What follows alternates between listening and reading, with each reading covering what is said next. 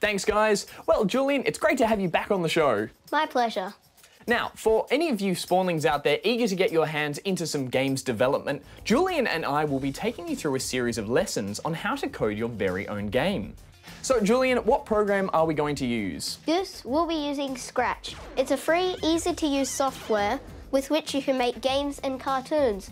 You don't need to learn fancy code. You make programs by dragging and dropping modules.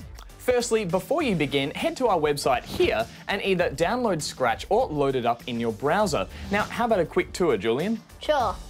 These program blocks control the game characters, which are called sprites. You can change the backgrounds too with scripts. As you can see, the program modules are color-coded. The light brown objects on the control menu affect time, events, stopping the program, and broadcasting. The dark blue motion menu handles rotating, walking, and changing the direction. And the light green blocks on the operators panel take over calculations that need to be made. For instance, if your lives reach 0. Now, shall we do a short program first, just to warm up a bit? Good idea. To start, go to File and create a new project. By default, it will start with one sprite already selected. Scratch the cat. Let's make him take a step and say meow. Click on Sprite 1 in the Sprites box, then under the Scripts tab, select Events, and then drag the When Green Flag Clicked block into the Scripts panel on the right. Now click on Motion and drag the first block. Move 10 steps and slot it in below the green flag block. Ah, they snap together automatically. That they do. Now go to Control and drag the block, wait 1 sec, below Move 10 steps. That's a little long.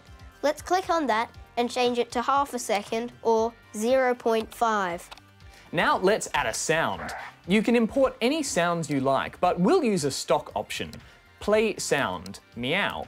The first option from the purple sound menu. Finally, we'll send Scratch the cat back to where he started.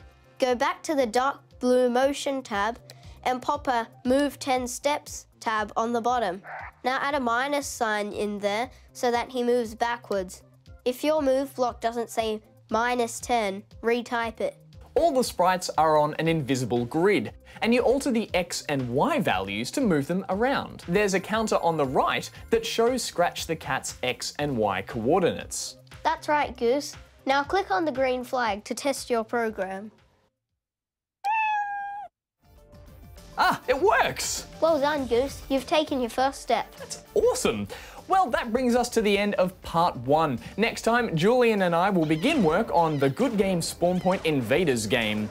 If you'd like to learn along with us, we'll be uploading all the info you need on the Good Game Spawn Point website here. So until next time, Goose out. Julian out.